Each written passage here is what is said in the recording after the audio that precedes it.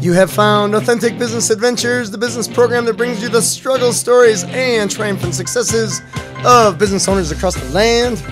Past episodes of the Authentic Business Adventures program can be found on the podcast link at drawincustomers.com. We are coming to you from the Sun Prairie Community Radio Studios, underwritten by Bank of Sun Prairie. My name is James Kademan, entrepreneur, author, speaker, and helpful coach to small business owners across the country.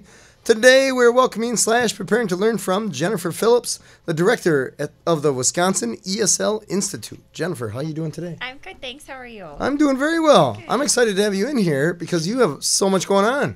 Yeah, we have a lot going on at the moment, and it's kind of crunch time for us now. It is. Yeah, in the end of the spring, we've got some renovations going on our building at the moment, so we're about 2 weeks away from sort of move-in for that. Oh, and move in like it's done or just starting? Yeah, move-in, it's going to be done.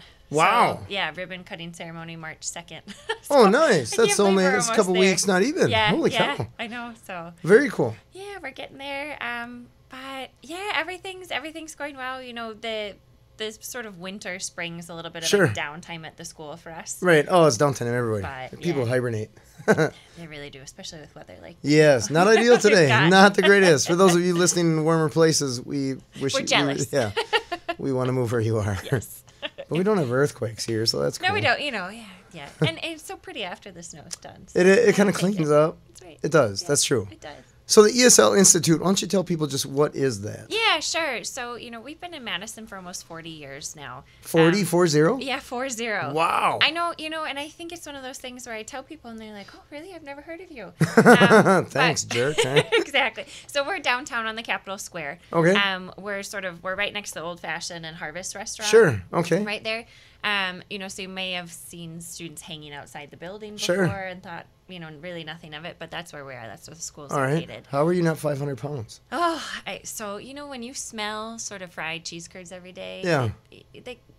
I guess maybe once a week you want to have them. Sure, but that's enough. That's enough. Okay. Yeah. But no, we are pretty lucky. Sure. And the new space that we're in the process of renovating is above the Old Fashioned and above Harvest Restaurant. Oh, so you're moving like 20 feet. Yeah, we're just sort of popping over. And the building was built in 1871. Wow. So we're sort of renovating / restoring a lot of it, Sure. exposing the ceilings and the walls and all the rest of it, and kind of purpose building it for our space and what we want for our students. So like I said, WESLI's been around for almost 40 years. We are an ESL institute.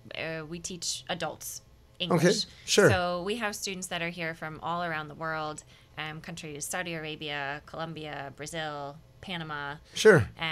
Japan, South Korea, really everywhere. All right. We have about 100 students at the moment. Okay. And this summertime, we might get up to about 150. We get some more big groups and things that come Wow. in for short-term programs. Okay. And these are students that either want to go to university here in Sure. the U.S., so they need more language. But more and more, after that sort of demographic's been changing, we're getting more and more business clients. So their employers might send, I'm going to send you for 4 weeks to really improve your business English. Sure. Whether it's writing or presentation skills or things like that. Okay. So we have 7 levels, 0. So we teach the alphabet. Okay. All the way up through, students going to write their PhD theses in Wow. English. So yeah, kind of across the board. It's a mix Sure. of everything. Okay. We've run classes all day, 5 days a week, Monday through Friday. We also have a teacher training program. Okay. So for people that, sort of, mid-career, want to do something different. Yeah. Or maybe graduated from college and went, I've got a lot of student loans, but I don't want to get a real job yet. Sure. What can I do? Right. So we certify people to teach and send them abroad to teach English. They might do it for a couple of years. Yeah. Have some fun, earn some money. Wow. Experience a different culture. And Okay. then a lot of them come back. So you send them abroad? Yeah, so we have sort of school partners all over the place. Oh, really? Okay. So we just had a couple of students come back that were in Taiwan for about a year. So they Wow. were teaching at a couple different schools in Taiwan and came back. Okay.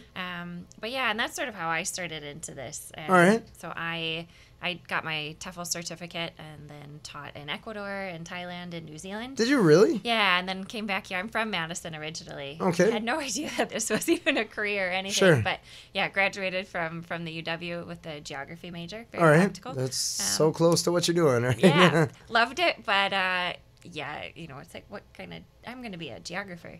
Not really sure what that looks like. There's rocks everywhere. It's all good. So, so I got my teaching certificate and went abroad and taught for a number of years. Through WESLI? No, just through sort of finding random jobs here and there. It's kind of a network. You could find jobs online. Sure.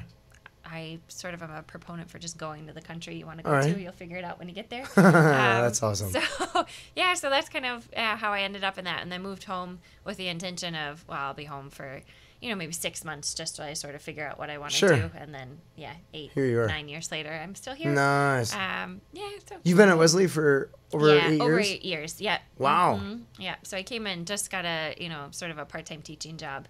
Sure. And then one thing led to another, and now here I am. Pretending that I know what I do on a sure. daily basis. Hey, we all do.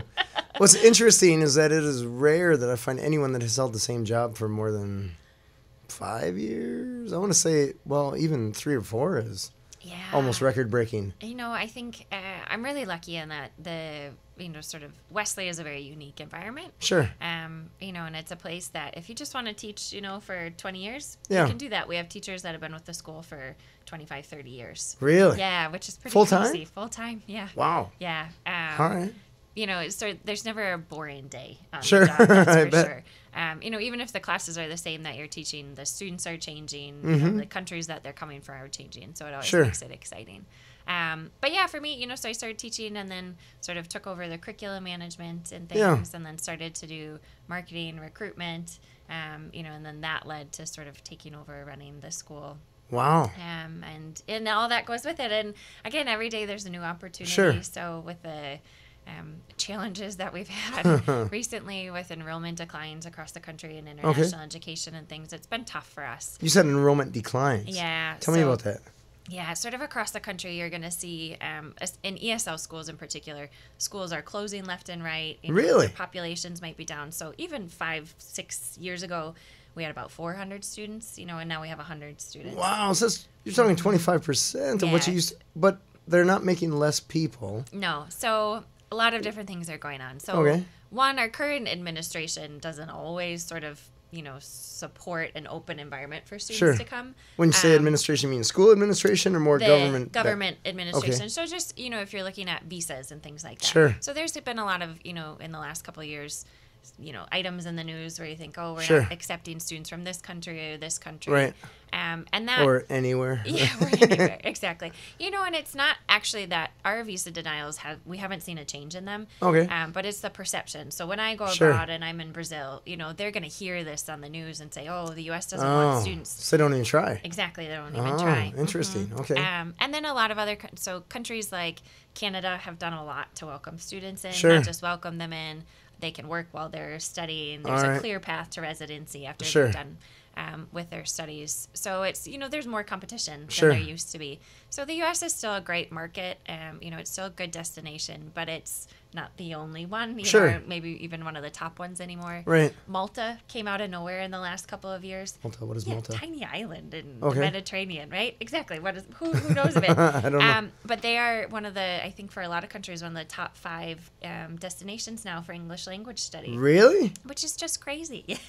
Wait, people just go to some island to learn English? Yeah, which doesn't sound terrible. Okay, really, that doesn't, especially in a day day, like right? But yeah, no, there's, so a lot of other opportunities, that they want to mix tourism with English and things like that.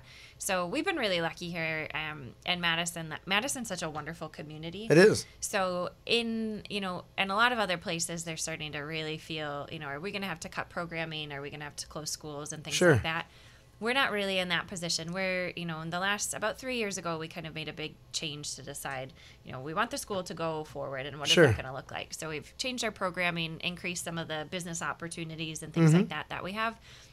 But then also really looking into the Madison community to see, what makes us a wonderful destination. Us being Madison. Us being Madison, exactly. So I joke that half my job is I travel around the world and tell people where Wisconsin is. 'Cause it's generally not a place that they've heard of. Or Madison, awesome. And they're like, "Oh, Bridges of Madison County."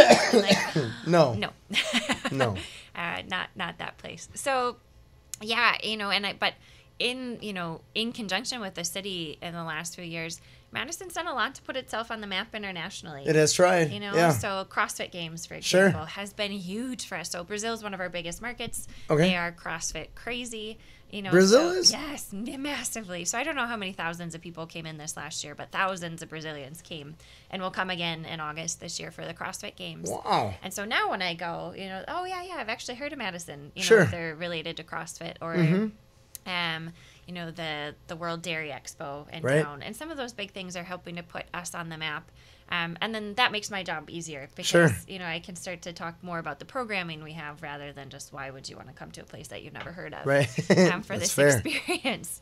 So, so we're doing a lot, and trying to partner with different people in the local community. Sure. What kind of joint programming can we offer? Right. If you think of like, oh, okay, I want to take a vacation. Maybe I want to learn some Italian. What do you want to do? You want to do a wine and cheese tasting course or something like that. Well, traditionally we've really just looked at it as we provide English language and that's it. Right. So now we're trying to say, well, what makes us unique and what can we do? So can we offer beer and cheese and English? Can we offer golf and English, CrossFit and English? So we call these English Plus programs. Okay. And those have been really popular. Sure. But other things that aren't just, sort of fun as well, but what volunteering opportunities are available in the community. Sure. So a lot of our students are wanting, to do more, to practice their English, to get involved in the community. All right. So our goal really is that students come in and they don't just feel a part of our school family, that they feel a part of the community as a whole. And so part of that is, giving out, getting back out into the community, giving back and things like that. So can you kind of describe for me the typical student? So, do they know English at all, or are they? Yeah, I guess, we don't really have a typical student, I would say. We kind of have different groups of students. So we get students that come and have hello. Okay, all right. And that's maybe it. Sure. When I first started teaching, I taught some 100 level basic classes, and I was teaching the alphabet. So the Arabic speakers or, Chinese characters, they don't know the alphabet. Man, I look at Chinese and I wonder, one of us has a complicated language. I don't know who it is. But they're both complicated, but Chinese is extra complicated. Okay. Yeah. It's interesting because you might have a class of, people from 6 or 7 different countries with 6 or 7 different language backgrounds. And, within 8 weeks, they're all, hi, how are you? My name is, they can have to the point of having a conversation, even if it's a basic one. Yeah. That's impressive. Are they in class full time? Yeah, they're in class full time. So they come here on a student visa. All right. And so they're in class 4 to 6 hours a day. All right. And then there's a lot of homework and things. So it's a super intensive experience for them. This is not for the faint of heart. These are people that really, they have a goal, they have a dream, and English is a means to, attaining that goal. Sure. And so they're dedicated, they're serious. We just had a group of 35 Panamanian students join us, and so they'll be here for 8 months. Okay. And they are all, most of them are from the same university in Panama City. Sure. So they're related to sort of the maritime trades with the Panama Canal and that sort of thing. But, they're all here because they finished university, but in order to get jobs when they go back home, they have to speak in English because the ports, right, and everything down in Panama, it's all done in English. Yeah. So their degree is kind of useless unless they have the language component. So they're super motivated to learn, which is, and that's, I think, part of the reason why you see at WESLI, at least, people have been there for a long time because it's an invigorating place. It's an inspiring place. You never go to work and are like, oh, it's just another day. Yeah. Right. Every job has things that you're like, oh, okay, it's Monday. There are days, but I like to think mine don't. Yeah, exactly. No, well, we have great jobs. Yeah. But yeah, I think it's that's part of it. When you are surrounded by people who on an everyday, basis are in the process of going through a once in a life opportunity for them, they're excited and that excitement rubs off. That sounds cool. So when you put it like that, wow. Yeah, it's pretty cool. And that's, I think, why people get dragged in on the teacher training side of things. Sure. For their certificate, we have a conversation partner program. So like, let's say you wanted to practice Spanish, you know, so I could match you with one of my Panamanian students. You'd go have coffee once a week and maybe speak part of the time in Spanish and part of the time in English. Sure. You know, and people kind of get caught up in that. They really like it. They enjoy it. And Right. I think it's a lot more fulfilling than I think a lot of people find their jobs. Sure. So that one thing turns to another. They just All thought, right. oh, I want to become a teacher. And yeah. Sure. That's cool. Yeah. So is there a typical age of the students? It sounds like it's younger. It's sort of 22 to 28 is kind of the, I would say probably 50% of All right. our students. That's a pretty small window. Okay. Yeah. And then in the summers, we get some more high school students, and we're seeing an increase in high school students. Oh, really? Across the board. So their language is being taught when they're younger and younger in the home countries. And so parents are wanting to, rather than go abroad when you're in university to try and give them that edge, they say, okay, go spend a year abroad when you're in high school, for example. Wow. Yeah, so we're getting a lot more high school students. But then we also, on the business side of things, the average age is sort of 35 to 50. But, we do have students that are, 60s and 70s. Sure. All right. Yeah. So you got to tell me, let's see, you had, I'm trying to think of the levels you had. Was there 4 levels? We have 7 levels. 7 levels. Yeah. So level 0, you said, was essentially alphabet. Yeah. But that closer 6, 7 level, that sounds like it's people that know English and they're just getting more advanced. Exactly. Can you talk about that a little bit? Yeah, so our upper levels, so in our sort of uppermost levels, we have sort of our core classes, which are reading, writing, listening, and speaking and grammar. Okay. But then we have a variety of what we call elective classes that are sort of split between those levels as well. So this might be a pronunciation class, this might be a business writing class, public speaking course. Sure. And these are, to you or I, out on the street, if you saw them, these are totally fluent people. Right. They communicate, Sure. at near native level. Okay. But in their specific areas of business or, in the specific area of public speaking, they might want more specific practice. Sure. A lot of this, too, is for students that are academic bound, right? So there's a difference between, sort of general communication fluency and academic fluency. So they might be able to have a full-on conversation, but then can they listen to a 3-hour lecture, right? Take notes and write a research paper? That is so funny that they need training for that, because I totally understand that. Well, and so many of our classes, people will come in and just they want to observe, and they'll say, oh, freshmen in college could get something, native English speakers, and we say yes. This is a class that a lot of native English speakers would benefit from as well. I remember when I first got my book edited, when that came back to me, I thought I knew English, but holy cow, there was a lot of red. Yes. Yeah, it turns out I must have dropped the ball there. Wow, and I just think everyone has a different style, right? Sure. And I think when we're in high school, you learn, English was like my least favorite subject in high school. I hated it. I don't know many people that were like, yes, English class. I'm a total book nerd, but when it came down to talking about the grammar and stuff, it was just like, oh, why already speak English? Sure. Come on.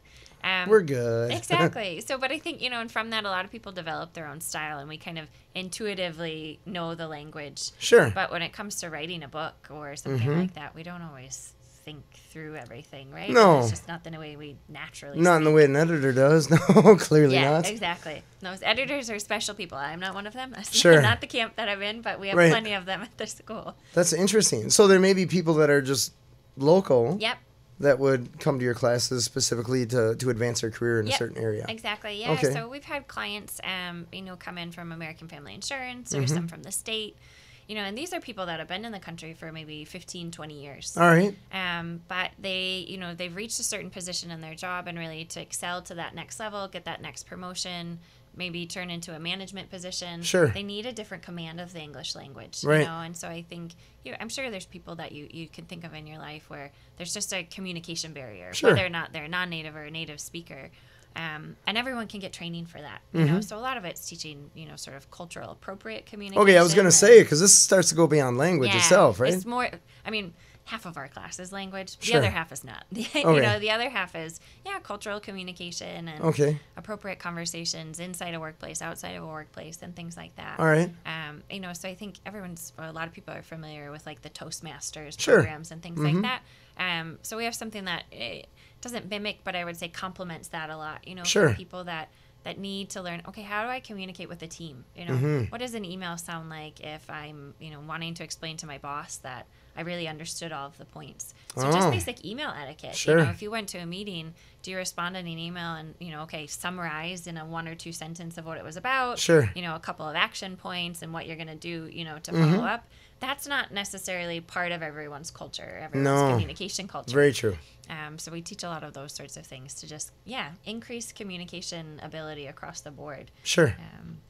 In all forms. Interesting. Yeah. All right. So how many teachers do you guys have? So we have 13 teachers at the moment, and that sort of fluctuates. We have full-time and part-time. In the summer, we'll hire some more part-time teachers as well to help teach some of those classes for, 2-week Italian students that want to come and just hang out and have fun for the summer. Nice. Yeah. So you got to tell me a story about the dollars, I guess if you know about them, that you guys are essentially bringing into Madison. Because if you're bringing these Panamanians, I'm thinking 35 people hanging out for 4 weeks. They're here for 8 months. 8 months. 8 months. 8 months. Holy cow. Okay. That's a lot of money that you're bringing into the economy. Yes, we bring in thousands of dollars to the Madison Does the city of Madison or Dane County thank you for that? Do you know, and this is something that so when I took over as director, the school was sort of in a low point. You know, the enrollment was going down. So for a lot of schools and for us, specifically, there was a scholarship program that the Saudi Arabian government had for students. Sure. So basically, anyone in Saudi Arabia that wanted to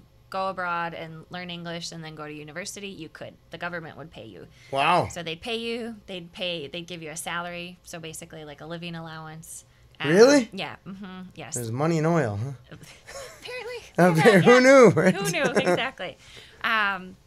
So, they sent thousands of students, and when the original king that had King Abdullah, who made the scholarship program, passed away, his son that took over afterwards didn't stop the program, but I would say restricted it. So there are now a lot more restrictions on the program. So Saudi numbers across the country just plummeted. So whereas we maybe had 200 Saudis, we now have 10 Saudis. That's a drop. It's a huge drop, especially for, full-paying students. Sure. So anyway, that sort of coincided with, the current political administration that, had this sort of rhetoric of maybe not super welcoming, maybe we weren't really wanting to open arms to people coming in from around the world. So all these things, plus the strong U.S. dollar. So that actually really hurts us. So if you think of you're a Brazilian and you're looking at the exchange rate, the stronger the U.S. dollar, the less likely you are, going to feel like, oh, I'm getting a good deal. You just can't afford to come. Exactly. Okay. So those are sort of the 3 big things that, kind of happened more or less around the same time. And enrollments just, took a nosedive. Sure. And ours very much did. So we got to a point where we were at about 60 students, which isn't enough to sustain the business at all. No, especially downtown. Especially downtown on the square, yes. And so that's when I came over, and so it was really sort of this challenge of going, Jennifer, save us, right? Like, what do we do? And also, being a teacher in training, by training, my background is not in business or anything like this, but I have a passion for the school, and I wanted to see it survive and, have a wonderful team of people around me. So I kind of thought, okay, let's get creative, let's think outside the box. What are we doing? And so one of those things is working more into the local community. So, joining the Madison Chamber of Commerce and Discover Madison, becoming members of those organizations so that we can tell people like, hey, we actually bring in a lot of money, to the Madison, and not just for short term, right? We're not just talking tourists, but like I said, 35 Panamanians that are here for 8 months. It's a lot of money going into the community. That is huge. So, and these aren't students that are they're not just studying on the weekends and not going out. They're trying all the restaurants. They're, going to the winter festivals. They went to a Badger hockey game over the weekend. Right. So they're really trying to get out and enjoy their time. Right. So trying to do that, sort of increase exposure for us, so people kind of see us. And I'm not 100% sure what kind of support we'll get from that, but I think it's, increasing, sort of our visibility. I would think a thank you card would be a good start. Yeah, bring in millions of dollars to the city, right? Yeah, but I mean, and it's something that I think, especially given Madison, right, and the type of community that we are, and what people we want, we're welcoming, right? Sure. We have good old Midwestern, nice, but also, Madison's pretty liberal and open doors policies. And so trying to, to let community members know, hey, Sure. like if you're, doing a mission trip down in El Salvador, and you get together with an organization and you think they might need English, is there a way that we could work together? Oh, right? And we can help, okay. because we don't just provide English here, but we can provide English training abroad or Sure. online, and sort of looking at what different avenues might come up for us in the future. But yeah, and I think that's where sort of the challenges and opportunities, right? Sure. As they go. And you mentioned being downtown, right? And it's such a wonderful location, but it is so expensive, Right. and it's not that we have to be there, but that we've been there for such a long time. And, we get people that were at the school 30 years ago, and they might be visiting with their kids or even their grandkids really? now. And it's so neat to have people walk in the door and say, oh, hey, I was a student here 30 years ago. I just want to come in and check it nice. out. And that's really important to us. And we get, the majority of our students find us just through word of mouth. Okay. And so if we moved, if we found a different location, I think we'd really lose, a Sure. part of who we are as an Sure. organization. That's fair. And so trying to, okay, well, what does that mean? So we're in this building, we have these high rents to pay. Right. So how can we sort of justify that? And Sure. that's part of the renovation that we're doing. So we'll be able to rent the space out then as well for private events. Okay. Corporate social meetups Sure. and that sort of thing, to try and justify some, gain some more revenue to Right, justify being downtown on the square. Sure. So do you see if there would be a different administration without getting too crazy political? Yeah. Something that was more welcoming, let's call it? Would that be beneficial? Yeah, definitely. We'd be very beneficial and make my Okay. job a whole lot easier. Gotcha. And again, we haven't seen a lot of differences in visa denial rates or Sure. anything like that, but it's the number of applications. Right. Right? And the people that are just, nope, I'm going to go to Canada because, I'm not even going to bother Right. because I think I might get my visa denied Sure. in the U.S. So yeah, a different administration Right. would definitely help us. Gotcha. I think we're also trying to, I was part of the first ever English USA, Education USA roadshow that was hosted by the U.S. Department of Commerce. Okay. This last fall, we went to Colombia and Brazil. And it was the first time we've ever really done anything as a group, as a country, Sure. to try and say, come to the U.S., as a study Really? destination. Okay. And that's something a lot of other countries do, and have a lot of support from the government. So even if it were the current administration, but they were to say, well, we're going to, as a whole, come up with some policies and, sort of put some money behind trying to encourage people to come to the U.S. as a Sure. whole. And that's what you saw with Malta. So literally overnight, the government said, we see this, as a huge sort of, revenue generating Right. market for our country. And they did. They put promotional materials together. They went, sent, hundreds of people around the globe to recruit for Malta, and it worked. They're booked. Hundreds of people. How big is Malta? Not very big. I mean, We send it's an 10% of island. our Yeah. population, right? I mean, I think so they do homestay families.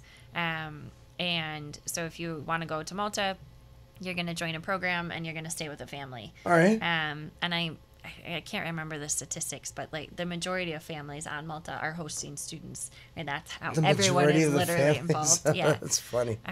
Like their biggest export is education. Yes, and ours across the country in terms of higher education, we're sitting somewhere between 4 and 5. So this is, it's huge. It's a huge industry that I think Right. people just don't generally think a whole lot about. No. But again, like when you look at it at the local level, and Right. you see the number of students that are coming in and how much money they're bringing in, you go, oh, yeah, Interesting. yeah, money That's talks why I love that having way. people like you on this business Right. podcast, right? Because you're like, where's this That money coming existed. from, right? Exactly. Yeah.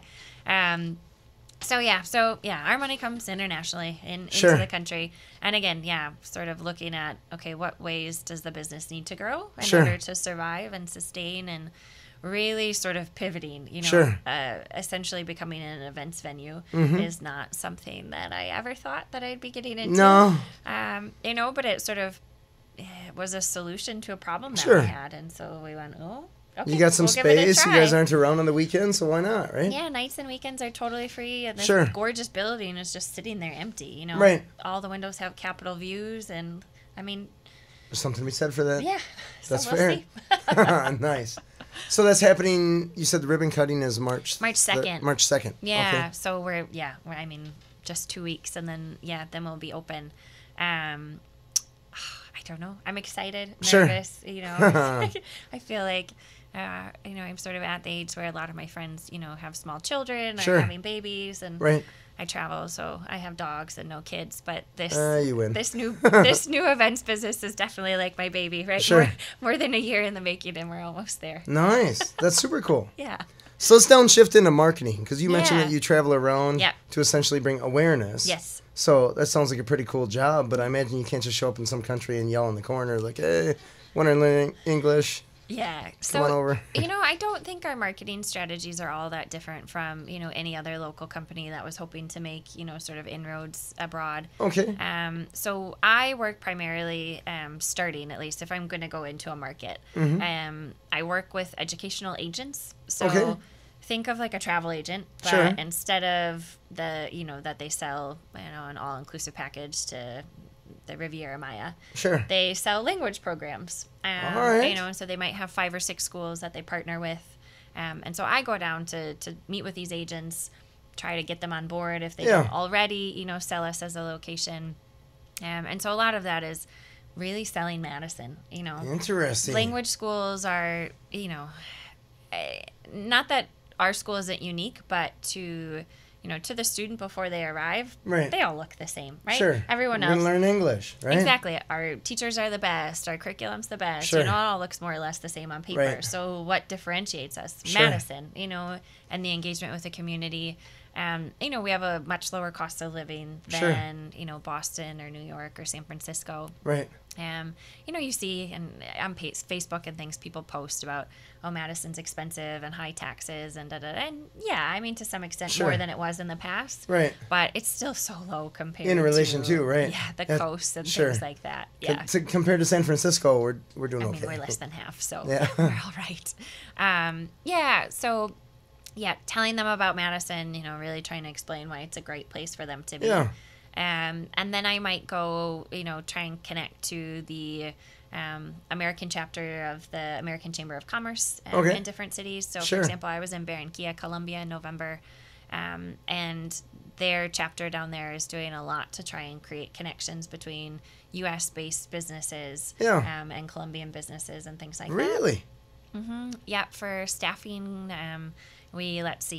companies that have locations here like Trek or Pacific Cycle, but that also have, international offices Sure. and things like that. So trying to find where are those connections that already exist, Right. and going to meet with them and just really asking them, okay, what opportunities are there? Right. The Chamber of Commerce, is a great resource. National or local? Well, I'm finding locally, hopefully, Sure. that's new to us, but internationally. Okay.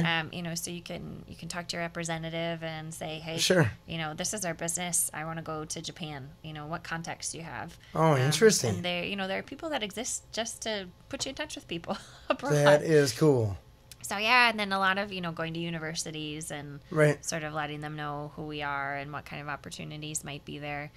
But it could also be just going straight to the businesses, Sure. So if I know, okay, well, Trek has an office in Colombia, can I Right. get hold of someone there? Sure. And that sort of, those relationships build up over time. All right. So a mix of, cold calling and just some, strategic planning on what markets we want to go into. And Sure. that's the thing, I have one other person that's helping me now, but for the last few years, it's just been me traveling, and it's All a right. lot, so means Because you're being- trying to operate the school itself. Yeah, so running the And- school and, being really on the road more often than not. Sure. Trying to bring more students in and Mm-hmm. increase our enrollment. And that, it's hard and a challenge and, exciting all at the same time. And I think people look at it and like, oh, it's kind of a glamorous job. Sure. And it's like, oh, it is, but you also live out of a suitcase. And, Right. it's tiring.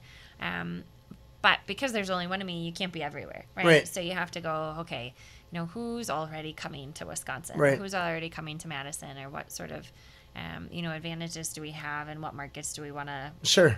open into because of that? Right. And trying to be very, strategic about. Lowest hanging fruit and just move up, right? Exactly. Yeah. Yeah, exactly. And knowing, especially in the market that low-hanging fruit changes, Right. sometimes very quickly. Sure. So trying to be really aware of what's going on internationally, politically, and things Sure. like that, makes a difference. So, for example, it was just over a year ago now, the Canadian ambassador to Saudi Arabia made some negative comments, and the Saudi Arabian government overnight pulled all of their students from Saudi Arabia.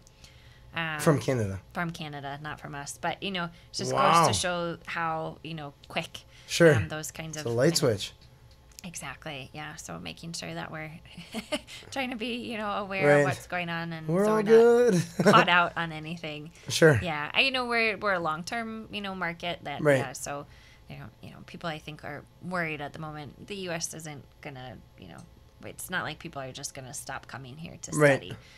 But I think, you know, schools, universities especially, you know, need to really look at what they're doing, you know, to attract and retain international students, and really see, you know, what can we do to be different? What can we do to stand out? Because just being a university in the U.S. is Right. not enough anymore. No, there's tons of them. Yeah, exactly. There are tons Interesting. of them. Yeah. So when you're going to all these places, do you have to speak their language? No. No. So I speak Spanish. Okay. And can maybe say hi or bye or All thank right. you. Google Translate is an amazing thing. Oh, It's interesting. really, really Okay. good. So I was in Japan last year, and in a sort of more of a remote city, you know. So when you're in Tokyo, a lot of signs are in English, and Sure. you can take the subway around, and yeah, you know, enough people on the street speak English that you can get by. Sure. But where I was a fairly small city, and there weren't any signs in English. Oh. Really, no one spoke English. Sure. And so I downloaded the sort of like Google Translate app ahead of time, and it's really cool because, you know, you just show it, like take your phone and you can Yeah. take a picture of anything and it'll translate for it. So I'm in this guest house of a university, and it's kind of up in a mountain. So trying to think, maybe equivalent of the Pacific Northwest, that kind of Okay, climate. So sure. kind of damp. Right. A little bit cooler. It was in the 50s or All so. right. So I'm in this guest house, which is Japanese style, right? So it's super tiny, like a single mattress on the ground kind Sure. of thing. And I have no idea how to turn the lights on. I have no Oh. idea like how to turn the heat or air conditioning on. Sure. You know, so yeah, you know, after 25 hours of flying, you Right. know, totally jet lagged, exhausted, like trying Just to want to turn the lights on. yeah, you know, and taking like 15 minutes to turn the lights on because I had to use the app to, you know, try and figure out how the remote control worked. Sure. So all those experiences, although at the time sometimes they make you want to cry, Right. you know, I think it's such a good reminder for when I come back home and, you know, Right. see our students and realize, you know, what they go through on Sure. a day-to-day basis, you know. Brings a don't- level of reality to it, I suppose. Totally. Sure. It's humbling, very humbling. Yeah. You can't get too full of yourself if Yeah. you spend 15 minutes trying to turn the lights on. Sure. It's just a light switch. Yeah. Uh-huh. Oh, that's funny. So, yeah. But, yeah, no, it's good. You know, the traveling aspect is, I don't know, we joke in the office that, you know, someday I have to write a book about it because it's Right? wonderful and horrible all at the Sure. same time. It'll But get it's not edited, so happening it's to good. you. Well, exactly. You know, it's not happening to you. It can be good. But, you know, things like, I don't know, I think especially as Midwesterners, right? We don't want to offend anyone, right? Sure. And you're always nice and you're Well, always most of very us don't. I'm polite, cool with it. but- okay. But I think, Sure. yeah, I'm a guiding principle is like, I don't want to offend anyone. Sure. You know, so internationally, what does that mean? Well, it means like, you know, when you're traveling and an agent in Mexico is going to take you out for a nice dinner, Mm-hmm. you know, you eat whatever they order for you. Sure. And that could be, you know, 3 gigantic cow tongues on a plate and go, oh, okay, this is a work it delicacy out. that they eat and I'm going to chew through this. Sure. Bring the Corona. Yeah. I don't know if there's enough of those to go around for me to like cow tongue, but Sure. some people really like it. All right. So yeah, but you know, so traveling internationally it's a riot. Sure. You know, and I travel alone by myself, for the most part. Mm-hmm. And you know, I think what I'm always surprised by is how wonderful people are around the world. Kind of, no That's matter very where true. you go. Very You know? true. It's- Yes. I think sometimes my family, especially when I first started, they were like, "Ooh, are you going to be safe? Sure. You know, you're going to Colombia by yourself. Is it Right. okay?" And I said, "Yeah, it's fine. Yeah. You know, people are wonderful. They're proud of where they come from. Mm-hmm. You know, and they want to, you know, help you experience their culture, you Right. know, at its best. Sure. And so it's, you know, I feel so lucky to be able to do that for a job and experience that. And yeah, so you put up with the long Sure. plane rides and the Sure. multiple nights in a hotel, but Right. yeah. So how do you choose where you're going to go to market? Yeah, so I spend a lot of time looking at the data. So Okay. there's a an organization called IIE that puts out an annual report called the Open Doors Report. Okay. And so this tracks all international students from around the world, and they come into the U.S. So it'll break it down for age groups or program, and so they'll break it down as well for ESL students. So I'll look at that, and I'll look at, what's the percentage growth in each market, what's the decrease in each market. Can I combine that with, things that I've heard, news stories and things like that, to try and, pick out, is this maybe an emerging market? Right. And a lot of that is guesswork as well. Sure. But it is, based on, the numbers and the percentage growth. And, right. I say visa denials and things like that. Sure. So, make choices. There's some countries that have always been good for us. South Korea, Japan have been really solid markets. Okay. For the last 30 some years. Sure. But you have a country like, Saudi Arabia, or when we first started, Indonesia was a huge market. Really? Tons of students from Indonesia, yeah. Huh. So the original owners of the school, a husband and wife team, and there's, stories that they would go do student fairs, and at the end of the fair, parents would send their kids on the plane back home with them. Wow. Right? That's how the market worked. That's a good trade show. Yeah. But I can't tell you the last time we had an Indonesian student at the school with us now. So markets can come online and change. But yeah, Japan, South Korea have been sort of stable ones for us. Sure. And the last couple of years, I've done a lot of work to try and really get into Colombia and Brazil. Okay. Which, a lot of what we do, too, is we want really high diversity in the classroom. So you might have a classroom of 10 students and you have 9 different countries represented. Wow. And that's part of who we are, and that's part of what we want. Sure. Which is very different than some schools say, I'm just going to pick 2 countries, right? And both models work. Yeah, they might say, I'm going to go to China and I'm going to go to Saudi Arabia, right? Wow. Big sending markets, and they just do all of the work there. Sure. And that's, I think, for where we are, a little bit more remote. We couldn't get away with that. But also, you see what happens with the coronavirus now. Sure. And all the Chinese students aren't able to come. Oh. So, there are a lot of schools in Australia that are stuck at the moment because, they had 80% of their international students coming from China, and none of them can come for their start of the semester. Sure. So, yeah, I'd rather, have a little bit more variety. Right. It's more work, for sure. Sure. But I think it guarantees us sort of a long-term stability that we wouldn't otherwise because see. Whichever part of the world is having its issue of the day, whatever. They can have their issue and then come back maybe 5 years from now. Exactly. Fix that and come over. Yeah. That's interesting. Yeah. Do you get a lot of, I know there's a lot of larger companies that have international people that are doing programming and stuff like that. Software people. Yeah. Do you get a lot of those people? Not so much. We have a lot of students that are wanting to go into IT fields and things like that. But in terms of companies, it's kind of a new area that we're looking into, and again, trying to figure out how do we start making those contacts. Right. The educational agents that we work with, are in a lot of ways how we would start. So I would go, to Japan, for example, and work with an educational agent partner. And say, we want this kind of client, or we just put this program together. Can you help us in country find a good connection? Sure. And they can do that, but more and more, I'm really trying to see what can we do just on our own. Right.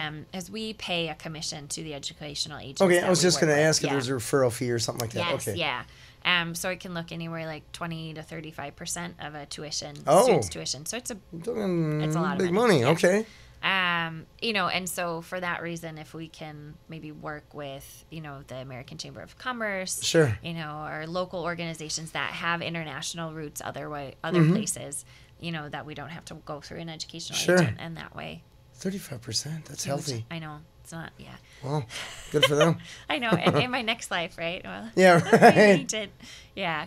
But it is actually something we sort of toyed around with of, do we open an agency here? Sure. Because we send people abroad? Yeah, we send teachers abroad, So there's not a huge market, for sort of American high school students. But who knows? You never know. Things might change. And, sure. Because we do have contacts with schools from all over the world, maybe it could work the other way as well. So keeping the doors open. Sure, that's fair. So I want to talk about the space that you have. Yeah. So you were out of the old space, or in a couple weeks you'll be out of there and into the new space, which is right next door, or essentially... Literally right next door. Literally, just throw a box, you're good. Yeah. All right. So is this a bigger space, smaller space, different space? So we inhabited this space plus the space that we're currently operating in. Okay. So when we transition in 2 weeks' time, it's going to be about 50% of the space that we originally had. Okay, shrinking a little bit. Yeah, so shrinking quite a bit. Sure. Which, sort of allowed us to invest in the renovations of the building, but is also just, it makes things a lot more sustainable for us. Smaller but better. That's all right. The building was set for about 450 students. Right. And although, I would like to grow a little bit, we're never going to get to that number. Unless, I don't want to say never, but I understand what you're saying. In the next, however many years. That's a big jump. Yeah. And when that jump comes, then we'll just find a bigger space and that'll be okay. But for now, this will really, really help. So what we ended up doing is I actually am opening it up as a separate business. Sure. So that it eventually might take on a life of its own and be completely, apart from the school. Sure. So we're calling it Ellsworth Block. Ellsworth Block. So Ellsworth is... Help me with that. Yeah.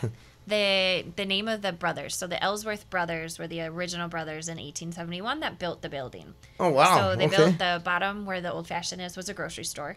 Oh, really? And then upstairs it was the Wisconsin Business College. All right. Which primarily taught, young immigrants coming in and wanting to take business classes. Sure. Some of them want to take penmanship classes or even English classes. Wow. So we're kind penmanship of coming, class. Full circle in that. That's how you know it's old. The building was originally, built for that, and we're going to be back in there again. So we found when they were doing the renovations, like in the ceilings, tucked away, like old posters and things from the school. Yeah, so it's really, really cool.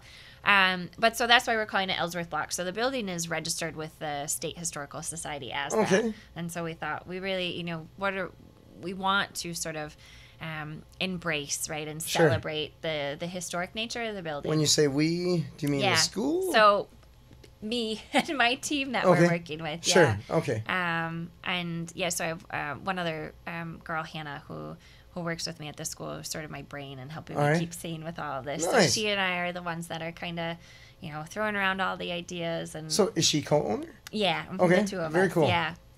And so, it's been fun. It's been a lot of work. Again, kind of really having no idea what we do. But again, finding out that the Madison area has a lot of really wonderful resources for people that want to start their own business. Oh, a ton.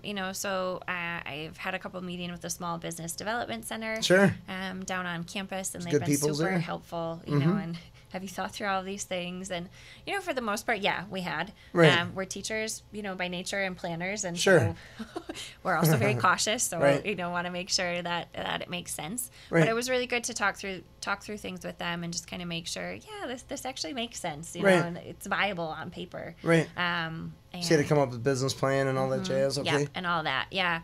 So, next steps for us would be, to eventually try and get like a license for beer and wine. Oh, wow. And be able to do that, but that'll be, kind of it's the Wisconsin portion of exactly. WESLI. Exactly, That's awesome. Or just the event space you're talking. The event space. So really now, the idea is that the school then would rent the space from the events business. All right. But that, my hope kind of is that maybe it takes off and it does so well that the school can find a different location. Sure. And the events business, can be there. It's a gorgeous space. Yeah. We'll have some open houses and things like that. So people from the community can come in and have a look at it.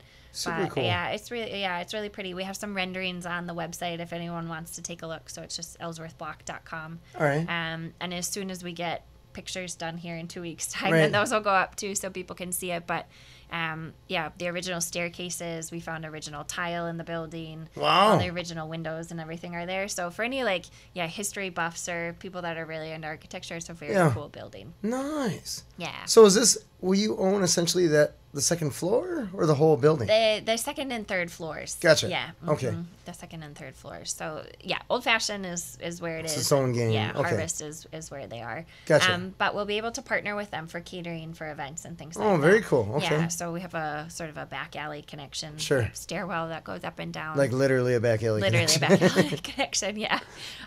So we'll be able to work with them on providing food and drinks and things like that for events. I mean, of course, working with other caterers as well. Right. But having them right there is really, really neat. So what made you decide to go down this road? Well, really, it was from looking at the school and looking at the budget of the school and just saying we can't justify the rent. Oh, all right.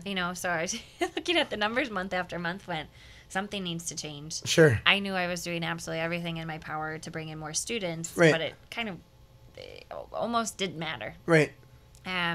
But also wanting to come up with something that wasn't so fluctuating, wasn't so volatile. You know, sure. The educational market kind of, you know, has its ups and downs, and wanting to, you know, have some stability for sure. the school. So started to think, oh, well, you know, we have this space. Could we do anything with right. it? And then the idea just kind of took off from there.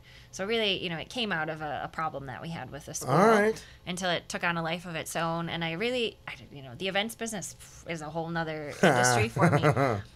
But it's been getting really great feedback, you know, sure. so meeting with different businesses in the area, you know, bringing wedding planners in and saying, what do you think of this space? Or, you sure. know, do you think we can make a go of this?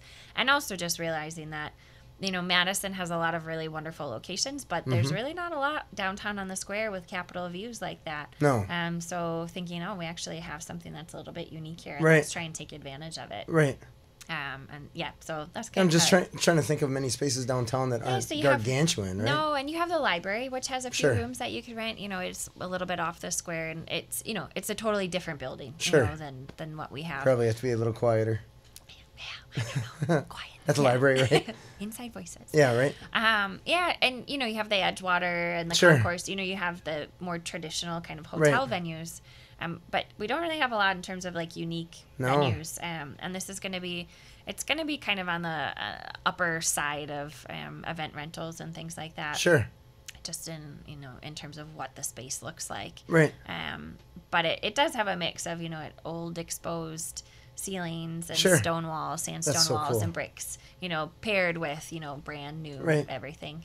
So yeah, it should be really neat. So did you go to Hannah, or did Hannah come to you and say, let's do this? So Hannah and I work together for the school, right? Right. And we're sharing an office at the moment in our condensed space. Right. And I've been, you know, mentioning it for the last couple of years. And, you know, sort of, again, looking at the budgets of the school more and more. And I used Hannah very much as a sounding board. Sure.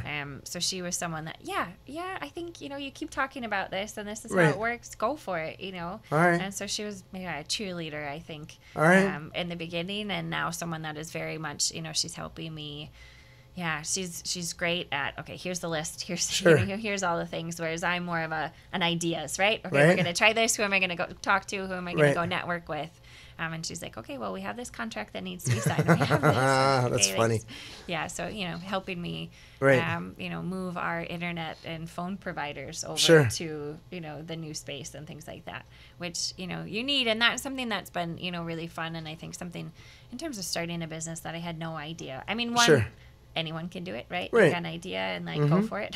I was terrified of it. I was like, I can't do this. You know, sure. I'm just a teacher, but no, you can. Never use it just a Exactly. But also, you know, it really does take a lot of different kinds of people. Right? Sure. And so you have the people that, you know, are willing to go out and talk to everyone and have the ideas and the big picture, but you also really need someone that, you know, can help you with those details right. and everything. That's a huge, I completely understand that. Yeah. It seems to be the, I don't know if entrepreneur's curse is the right phrase.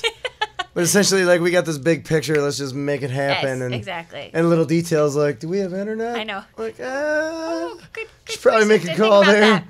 Yeah, just minor, like, we got this building, we did all this stuff. Exactly. What do we need internet for? Exactly.